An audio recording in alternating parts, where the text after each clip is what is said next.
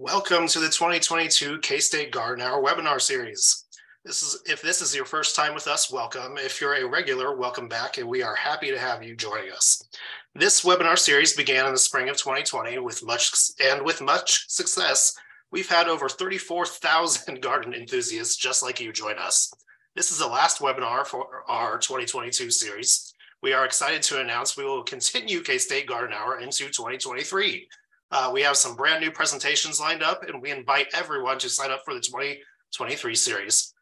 Please be sure to sign up, as you won't automatically be carried over to next year. Our moderator will send the registration link over the chat. This webinar is hosted by Kansas State Research and Extension. My name is Anthony Reardon. I am the Horticulture Extension Agent for the West Plains Extension District in Finney and Scott counties. Everyone involved in the development of this series is an extension professional for K-State.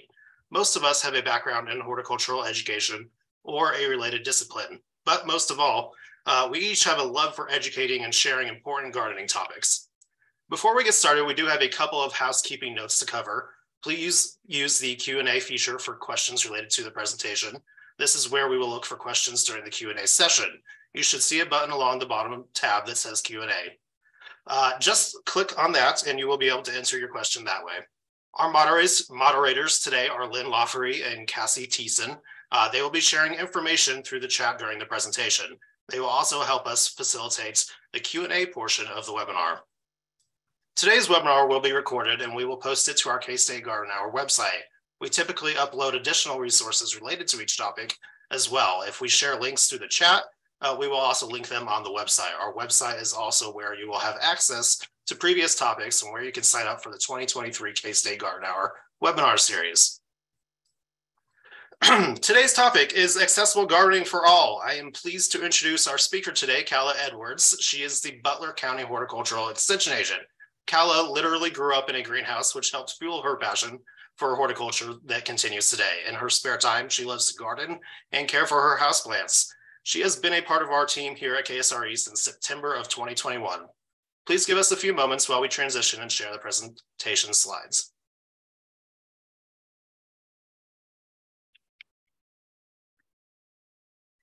All right, everyone. I am excited to have you all here today.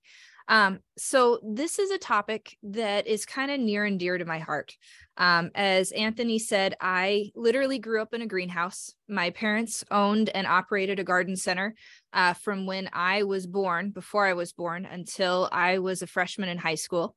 So we spent a lot of time learning about different tools, different tricks, and mom and dad were always really looking for ways to help their customers and help their friends continue gardening.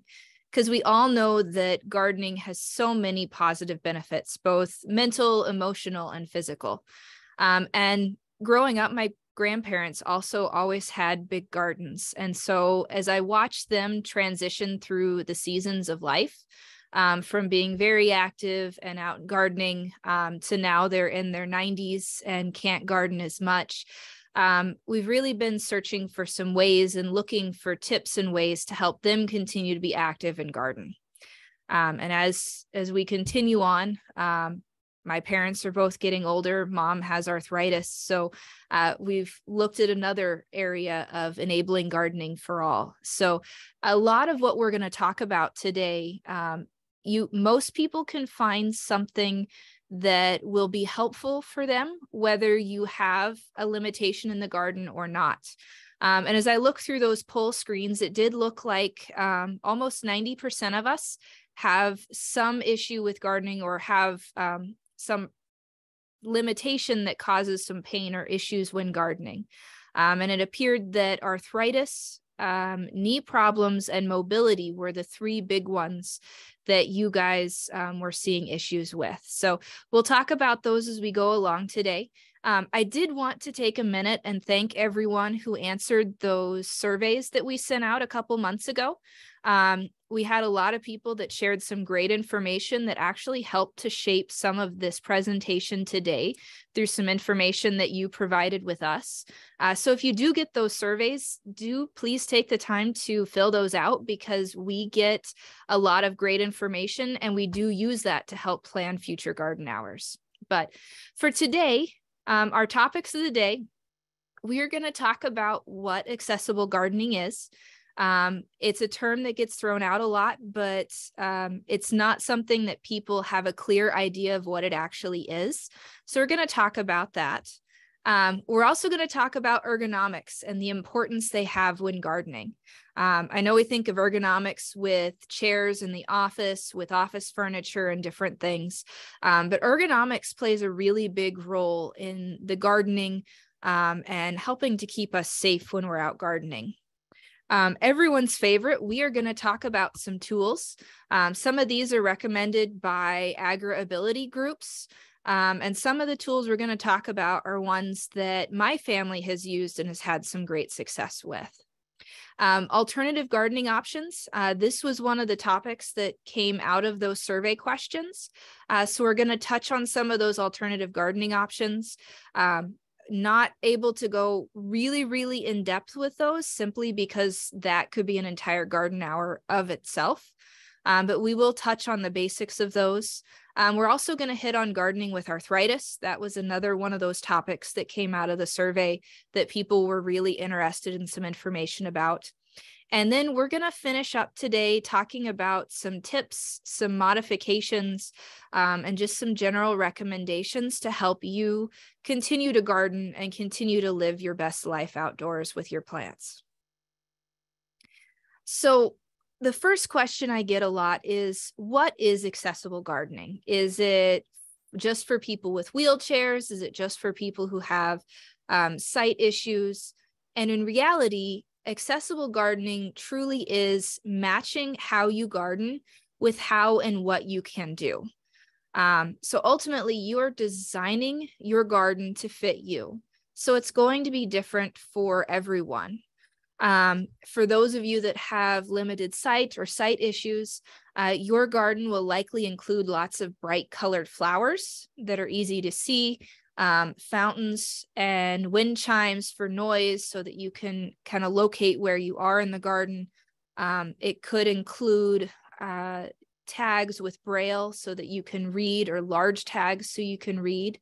If you have mobility issues, those smooth, wide paths to help you move around your garden, really designing your garden how it's going to work for you.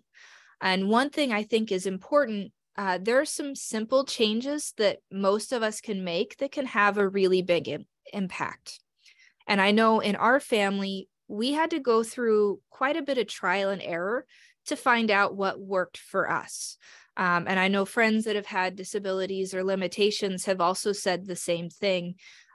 This isn't going to necessarily be a quick fix, but lots of trial and error, finding what works for you. Because what works for me, what works for my mom is not necessarily going to work for everybody.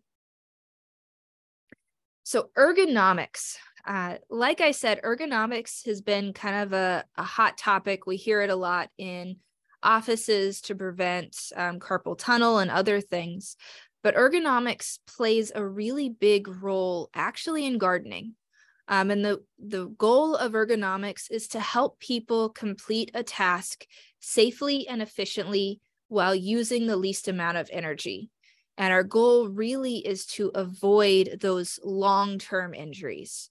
Many times we have repetitive motions, repetitive actions, and those can cause injuries long-term. We might not see it the next day, but we might see it 5 or 10 years from now.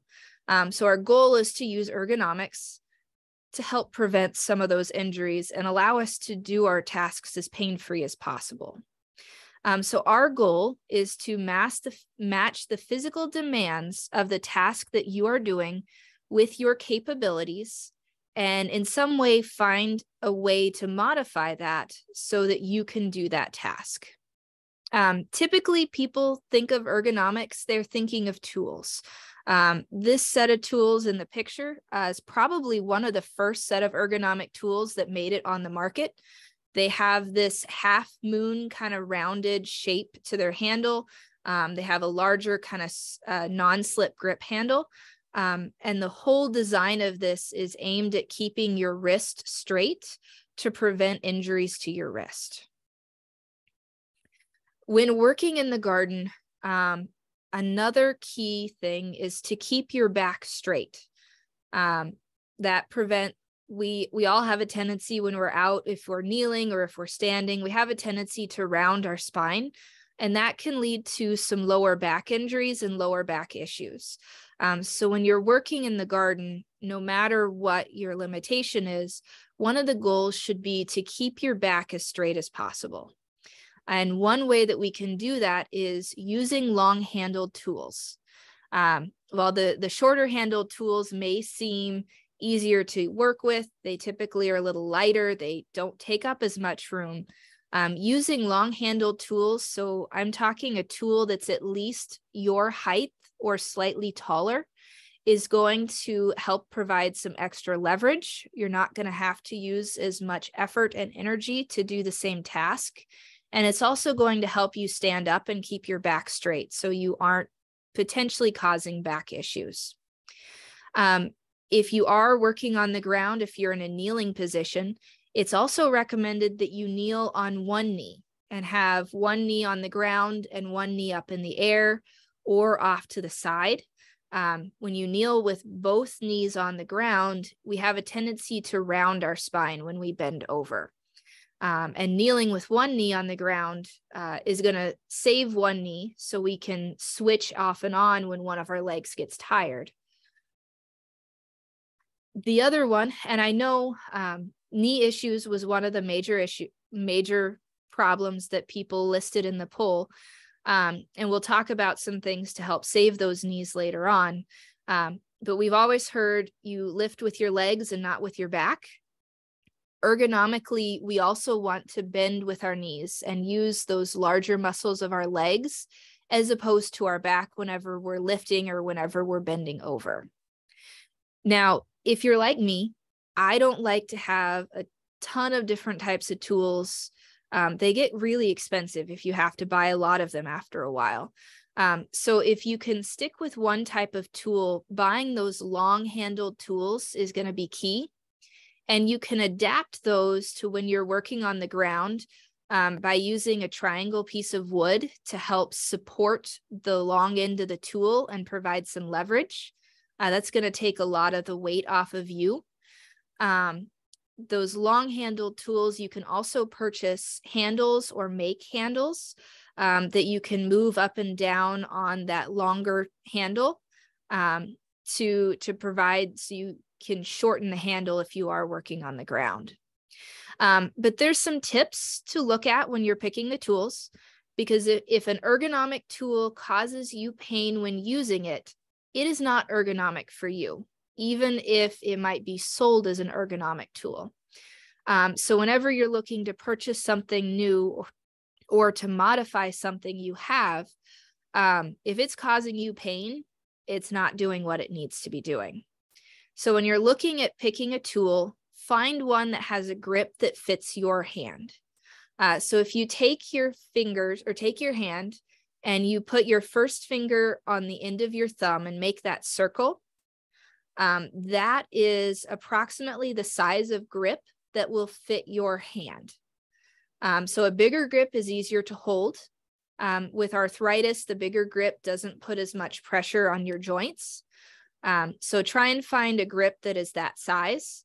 We'll talk about in the tips and modifications some ways to adjust some of the tools you already have to fit if they are not the right size for your hands. Using tools with long handles, like I said, those are going to be a key. Something that is lightweight but sturdy. It doesn't matter if it's long handled. If you can't pick it up, it's not going to work for you. Something that I have found actually has worked and has been kind of surprising to me. When you're looking at tools, don't just look in the adult section. There are a lot of really nice tools in the kids section. Many of them have telescoping handles or handles that you can modify to make longer, but those are really lightweight and they're designed to hold up under kids playing. So in looking at tools, consider looking in the kids section because those smaller tools can be really helpful in a garden setting. And then always look at tools that have the soft or non-slip grips. They're easier to hold. I often find my hands get wet or muddy, and then it's hard to hold on to some of those wooden handles. So the non-slip grips are really helpful. The picture on this particular page, this is a different type of ergonomic tool. This one has the support around the forearm. So if you have issues with wrist and hand strength, that yellow piece towards the top, that's going to help provide some extra strength. We're relying on the forearm muscle as opposed to just relying on the hand. And then this handle down towards the end also has that ergonomics of keeping your wrist straight. So this is another option for ergonomic type tools. Assistive technology and tools. I titled the slide this way. There's several pages or websites that are going to be listed in the chat, and some of them list the tools as an assistive technology. So if you go to those websites and you see that, recognize that that is kind of the tools and modifications section. So tools or assistive technology is any device that helps you complete a task. That could be a tool, that could be a special modification to a pathway, really anything that helps you complete the task that you are wanting to do. Now, one of the keys is you need to pick the right tool for the task, because it won't do you any good to purchase an ergonomic tool if you're trying to use it to do the wrong thing. So key thing is to pick the right tool for the task. Also something that a lot of people don't think about, shovels, pruners, even hand trowels after repeated use, especially in heavy clay soils, or if you're dealing with a lot of rock. We have a lot of limestone here in the Flint Hills area of Kansas. All of those things dull the ends of those tools. If you can get them sharpened, or if you can find somebody to sharpen them, it saves a lot of energy. It's amazing how much easier it is to dig a hole, or to dig and dig in your garden, or to prune a plant when those tools are sharpened versus when they are dull. And also always keep your tools in good condition. They're going to last longer. So make sure your handles are clean. Make sure you've cleaned the rust and the dirt off them after you've used them. Ergonomic tools, we hit on those earlier, but the goal is to keep the body in a neutral position with your back and your spine straight. And then always remember, cushion handles or cushioned gloves help reduce vibration. For individuals that have hand issues or arthritis issues, look for cushion handles or cushion gloves when you're purchasing new equipment. So tools continued. There has been a lot of new tools that have hit the market, and the prices have been coming down fairly well over the last few years. But there's been a lot of battery operated tools, or tools that can go on corded or cordless battery operated drills. I've seen a lot of long bits that have been created for planting bulbs. You could use those to plant smaller plants in the garden, all without having to bend over or use a shovel. Again, those have been getting more reasonable price-wise in the last couple years. So if you do have hand or arthritis issues, you may consider looking at some of those battery operated tools. One of my master gardeners actually showed me this set of pruners in this picture when we were out doing a pruning demonstration in her orchard. And I immediately went and bought a pair for my dad and for my mom, because these battery operated pruners are really nice. They save your hands. You aren't having to cut because the battery does all the work. So if you have a lot of trees and shrubs, or if you do some pruning, those pruners are relatively reasonable and easy to find. I will do a word of caution. Once you pull that trigger, it's going to cut whatever is in the blade. So make sure that your fingers are clear before you actually pull the trigger. Self-coiling hoses. When they first came out, I wasn't really fond of them, but They have a lot of great uses if you have some mobility issues, because we all know dragging a heavy hose full of water, dragging hoses can be a trip hazard, and it can be exhausting. So self-coiling hoses, or the ones that expand when you turn the water on and then contract, those can be a great option if you have some mobility issues and you're worried about tripping over hoses when you're pulling them out or moving with them. They also tend to be pretty lightweight when compared to traditional hoses. So those are some great options. If you're not comfortable going to the battery operated pruners, they make a ratcheting type. Those ratcheting pruners and loppers where you squeeze, it ratchets and starts to cut, and then you can let off. The ratchet keeps the pressure, and then you keep squeezing until the branch or whatever you're trying to do is cut. So again, those are an excellent option for people who have some issues with their hands. Two-wheeled wheelbarrows. Growing up, I always used the regular wheelbarrow. Mom and dad always did as well. And I can't tell you how many times we tipped those things over. And then they purchased one of those two-wheeled wheelbarrows, and it was amazing. They're far easier to push. They're better balanced. They don't tip over like your typical wheelbarrow. So those two-wheeled wheelbarrows, or even those foldable carts, they're made out of cloth. They're kind of like a wagon, so they don't take up near as much room. Using those to move tools, use produce, and just move things around the garden, those can help with mobility issues, and then also just to save you on steps. I know with arthritis, sometimes my mom struggles with seeding, with planting the seeds and getting them in the ground in an even strip, or where there's not big clumps. The fine motor skills sometimes are a bit of a struggle. And these seeders that automatically dump the seed, you can set them for different types and sizes of seeds. Those can help if you do struggle with fine motor skills. And I tried seed tape this year with my carrots, and it was awesome. I didn't have to go back and do that fine detail work of pulling the extra carrot seeds up, because inevitably there's always a clump of seeds that come out. You may be able to evenly spread your seeds out, but I have obviously never mastered that. So those seed tapes are an easy way to plant your seeds. You can make them, or you can purchase them commercially. Both are available. I know knee issues. We had quite a few of you that mentioned that you have some knee issues. Garden stools or a kneeler. So the garden stools can be almost anything. The kneelers can be as simple as those inexpensive foam pads, or they make some really great kneelers that can either be a stool or a kneeling pad. They have sides on them. I have a picture I'll point out later on. But those are great if you have issues getting off the ground, but also have knee issues. Sprinklers. I know in the gardening world, we always say don't water overhead. But if you have mobility issues, using a sprinkler or a soaker hose instead of watering by hand saves a lot of time, saves a lot of energy, and a lot of steps.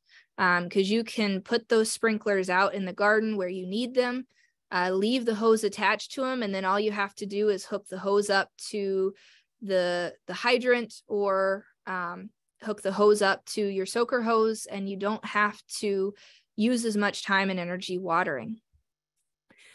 Similar to those kneelers, knee pads, if you don't want to move a stool, or if you don't want to move those foam pads around, there are cushion knee pads that you attach to your knees, and they take them off whenever you're done.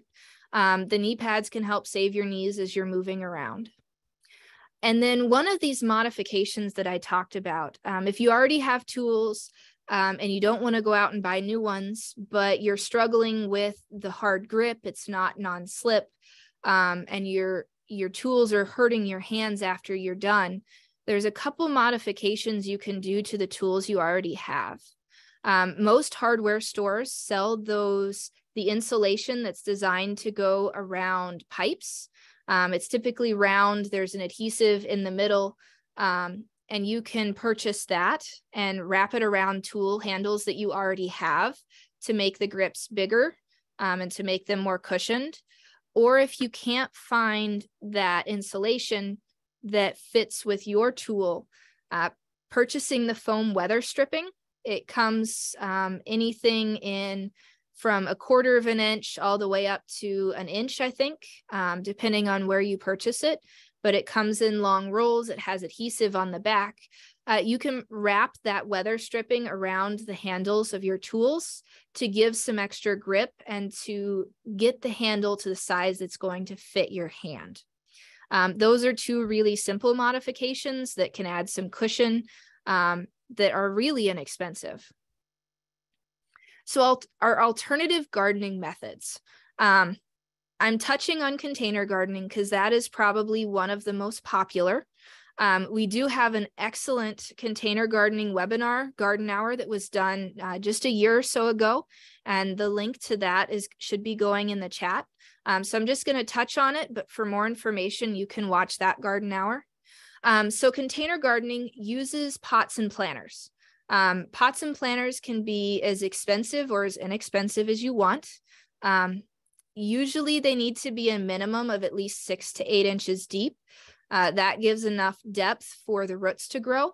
If you are growing a root crop, your depth needs to be 1 to 2 inches longer than the length of the crop you're growing. So 1 to 2 inches longer than the length of the carrot or radish or turnip that you are growing to allow that extra taproot space underneath. Some of my actual favorite containers for container gardening are the mineral lick tubs that I get from some of the cattle producers in our area. I get those for free. They're big enough to grow any vegetable I want to grow in them. And my cost is simply the soil to fill them. But in your containers, you can grow any vegetable. Basically, any vegetable you would like, you can grow in a container. The gardening industry has done a wonderful job of developing vegetable varieties that are specific to grow in containers because there is such a high demand for it.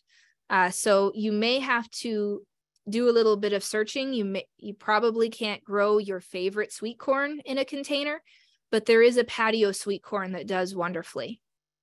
Never use regular garden soil in your containers. It will simply turn to a rock when it dries out. My recommendation is to use a 1/3 pasteurized soil. So you know you aren't getting weed seeds, you aren't getting insects and diseases. Then a 1/3 compost for nutrients and water holding capacity. And then that 1/3 potting soil again for the water holding capacity. And both of those help to keep your pasteurized soil from turning into a rock. And then make sure that you provide adequate amounts of light. Leaf crops need 4 to 6 hours of light minimum. More is always better. Any fruiting varieties need a minimum of 6 hours. 8 hours really is the preferred minimum. They will grow fruit at 6 hours, but they may be stretched and leggy. And again, before you fill your container up, make sure it has drainage holes. And also make sure it's where you want it to be. Because once you fill up one of these tubs with soil and water it in, it gets really heavy from personal experience. So if container gardens don't work, if bending over really is a big issue for you, consider using hanging baskets. It takes the bending out of the equation. They don't take up quite as much room. You are a little limited in what you can grow because you are limited in your varieties, but there's a lot of herbs that you can grow in hanging baskets. There's tomatoes and there's some mini pepper varieties that would do well in those, lettuce and some other leafy crops. But you can hang those on shepherd's hooks out in your yard, hang them off of your back porch. I've also seen some people who developed a system with their clothesline And they had a pulley system so they could pull those hanging baskets close to their porch to water them and then put them back out in the sun. But hanging baskets are an option. Raised beds are probably one of the tried and true things. That's what a lot of people move to. A raised bed in actuality can be anything that is above the natural ground level. So it can be 4 inches above the ground all the way up to a raised bed that's 4 feet tall and deep. And then even the containers that are up on legs so that they get them up to be waist height. With raised beds, we always say a maximum of 4 feet across. That gives you plenty of space to grow things. But most people can reach 2 feet in from either side. So then you can reach all the way across. Now, if you are put in a wheelchair, you may want to look at 3 feet across instead of 4, depending on how you build those raised beds. And with these, you can use a mix of compost and topsoil or that pasteurized soil to fill those up. One of my favorites and probably one of the lesser known alternative gardening methods is lasagna or no-till gardening. I really like this particular type of gardening method because it really reduces the amount of weeds that you have in your garden. And you can modify this if you want to till your garden. I don't, but you can modify it and till your garden up in the spring or at the end of the year. But ultimately what you are doing is you are covering your ground with either cardboard or a mulch layer so that no light gets to the soil. That reduces your weed seeds. Weeds need light to germinate. Because the soil is covered at all times, you don't have to water as much. You're not losing as much water through evaporation. So ultimately, covering the ground with mulch means you have less labor and less work. And with fewer weeds, you don't have to get up and down on your hands and knees. Gardening with arthritis. This was the other topic that came out of those survey questions. About 24% of all Americans in the United States suffer from some form of arthritis. And there's a wide variety of different types, but arthritis is probably one of the bigger issues that most gardeners will face in their lifetime. So we have some tips and recommendations for gardening with arthritis. Some of these are, again, tips that I've gotten from my mom with her hands and her hand issues. The first one was probably the hardest for her to learn, and that was to break her chores into smaller jobs. So often we only have a limited amount of time to go out in the garden, and we think we need to get everything done all at once. When in reality, it's best to break those chores into smaller chunks. Today I'm going to go and weed the carrots because those are what really need it right now. The tomatoes need weeded, but they can stand to wait for a day or two and give myself a break. Something else that people don't think about, gardening is rated as a medium to high impact form of exercise. And most people don't consider that when we're going out and working in the garden. So one of the tips with arthritis or with any gardener is to do some stretching before you get out and garden. Just some simple stretches to warm the muscles up and kind of ease into the gardening practice. Then do some stretching when you're done, just to make sure that your muscles aren't getting very tight. If you take a break in the middle, say you've been kneeling for a really long time, kind of stretch and shake those legs out so that you can kind of work through those stiff muscles after being in that position for an extended period of time. I mentioned it during the ergonomic tools, but those long-handled tools with easy grip handles are going to be one of the keys for people with arthritis. Bigger handles, less pressure on those joints. Take frequent breaks. This is another one that was hard for both my grandparents and my parents.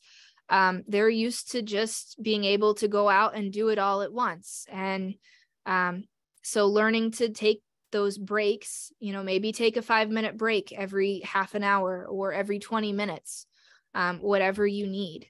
That's not taking it easy. That's taking care of you and taking care of your body.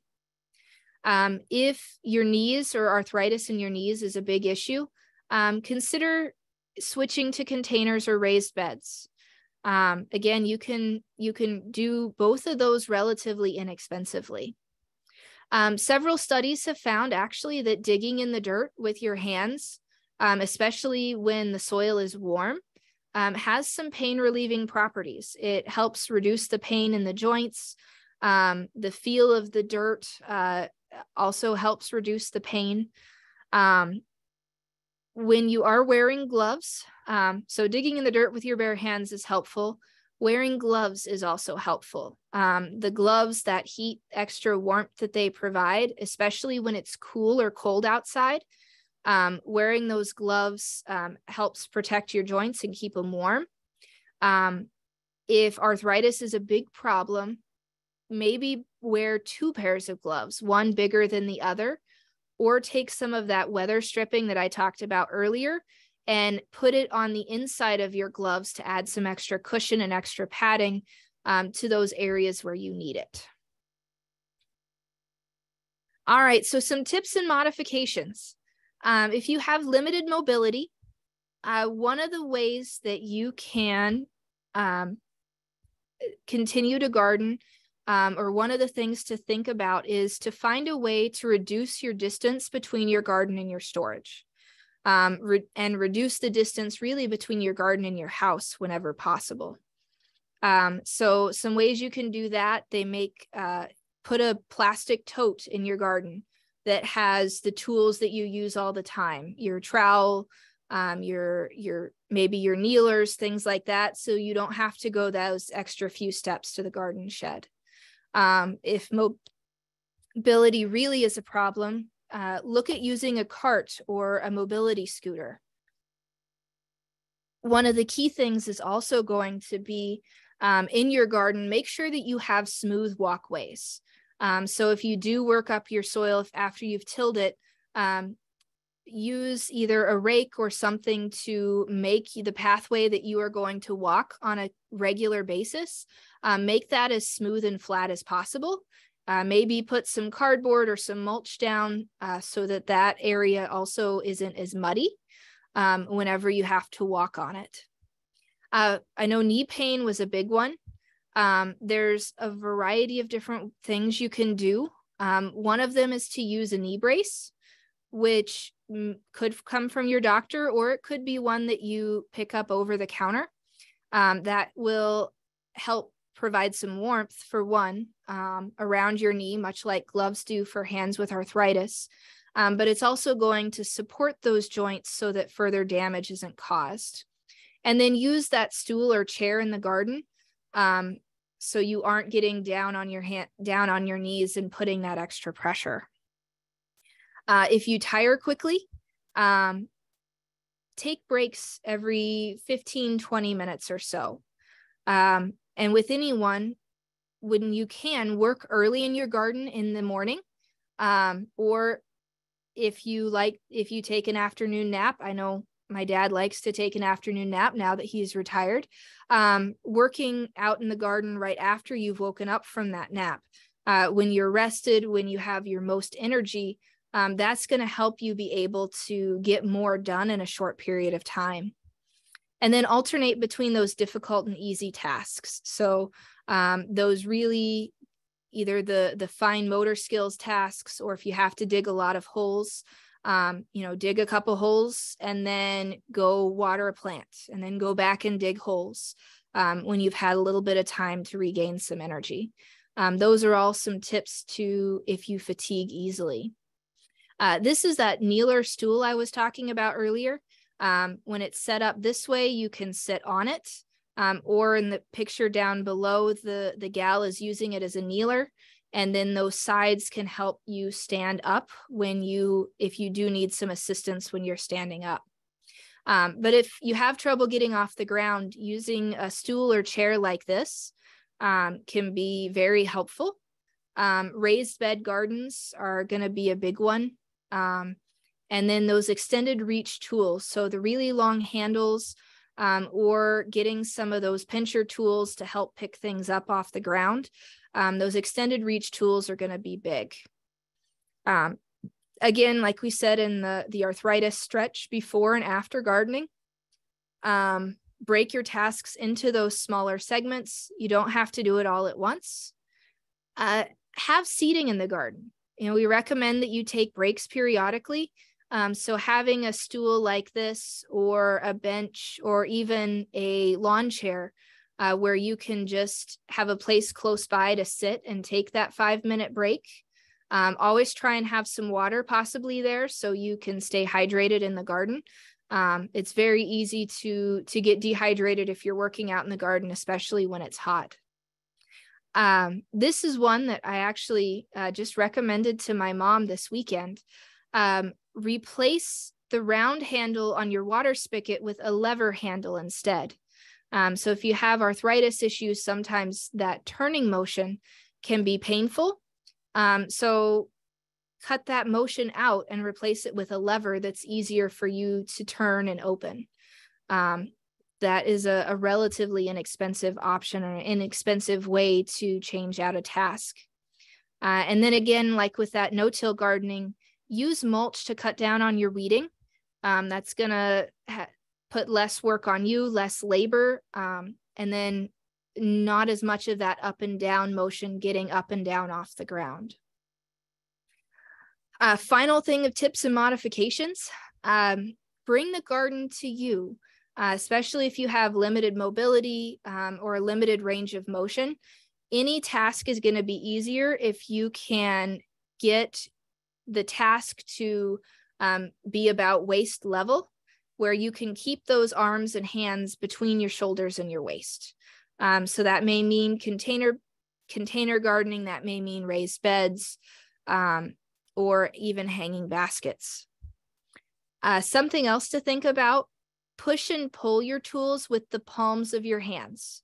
The palm of your hand and your forearm are a much bigger, stronger muscle than your fingers. So using that palm and the forearm to provide the power behind digging, behind using those tools, is going to save you some energy and potentially some finger pain in your arthritis with your fingers in the long run. Similar to breaking up your tasks, avoid tasks that require gripping for extended periods of time. So do something that involves gripping a shovel for a while and then switch to a different task. Again, to reduce that chance of pain and inflammation or long-term carpal tunnel damage from doing a repetitive task. And then finally, set up your tasks to avoid backtracking. So try and make your tasks in a linear fashion. Try and have all of your tools with you, whether that's in a cart or an apron or a bucket, so you aren't having to make a lot of trips back and forth. And then finally, for my grandparents had the really big garden. Then they transitioned to some raised bed gardening. And finally, now they're doing some containers. One of my grandmas is just doing lettuce and tomatoes on her patio, because that's all that she can do now, but it still lets her get out and nurture some plants and grow some of her own vegetables. So I know those resources are in the chat, but these are the main resources that I used putting together this program. The top one, that National Agri-Ability Toolbox, that is made by a national organization. A lot of my pictures for this presentation came from that website, and they have almost every gardening tool that is designed to be ergonomic or modification that you could think of. So that is a wonderful source for you to look at if you're looking for a modification or if you're looking for a tool. That Green Thumbs Healthy Joints by the University of West Virginia, their gardener group put together a great series of articles on modifications, gardening with arthritis, all the different types of alternative gardening methods. So that is another wonderful resource. The North Carolina State University has a great resource on ergonomic tools. That Agri-Ability group with the toolbox also did some wonderful information on gardening with arthritis. And then the University of Maine Accessibility Gardening website, they have a lot of resources and some different articles and tools. So I'm going to leave these up. I know that they are in the chat, but if there are any questions, I will do my best to answer them now. Calla, can you, by show of your hand in front of the camera, can you remind everybody again, how do you determine the handle diameter? So you, to figure your handle diameter, you put the tip of your first finger on the tip of your thumb, and that diameter, that circle that is made, that is approximately the size of grip that you need for your tools. Next question, how do you weed without gripping? So I didn't put all the tools up there. There are some tools that have been made. I have one at home that has kind of a long handle with a rotary on the ground. It has various teeth that I run between the rows of my vegetables, and that kind of works up the ground and it pulls up those small weeds. But weeding without gripping, if they're bigger weeds, those tools that are used to pick up trash would potentially be an issue or an option. But your best bet to not have to grip your weeds is to cover your ground with some form of mulch so that you don't have many weeds to begin with. Another question on trying to reduce tilling.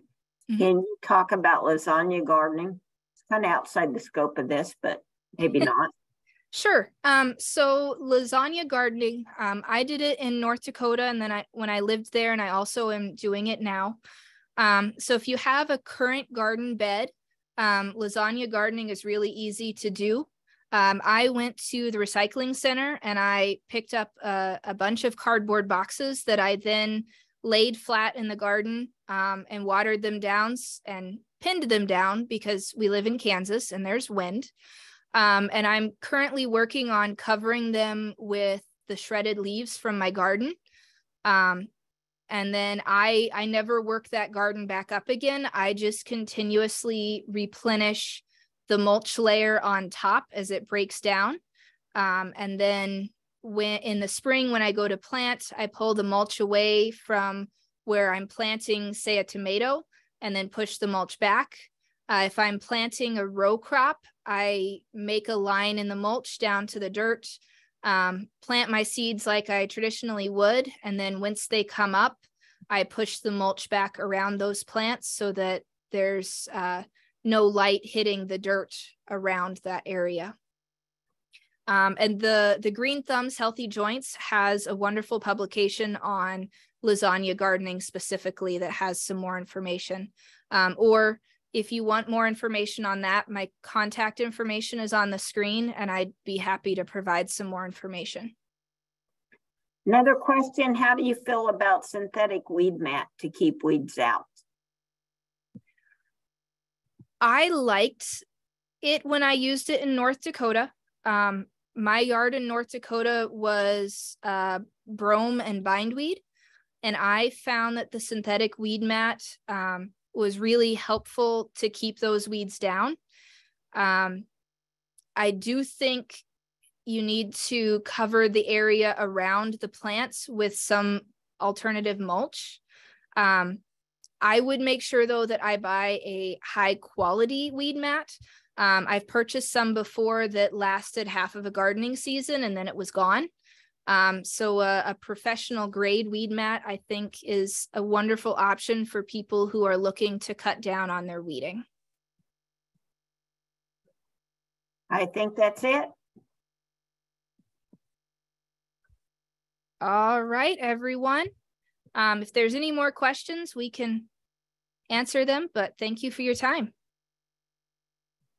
Thank you, Cal. Yeah, we typically have more questions than we have time for, but we will be sure to link to several articles related to this session on our website. We hope these resources will help you to answer your questions. Once again, thank you for joining our K-State Garden Hour series hosted by K-State Research and Extension. We are so glad you all could be here today to learn about accessible gardening for all. We are all excited for our upcoming K-State Garden Hour presentations in 2023. Please be sure to visit the K-State Garden Hour website to see all of the upcoming topics and register for the new year. This session will be recorded and posted on the website by tomorrow afternoon. After this webinar ends today, you will receive a prompt to take an evaluation survey. Please fill this out. We would greatly appreciate your feedback. If you have any other questions, please don't hesitate to reach out to us at gardenhour@ksu.edu. Thank you again. We hope you continue to tune in on the first Wednesday of each month. Have a great week.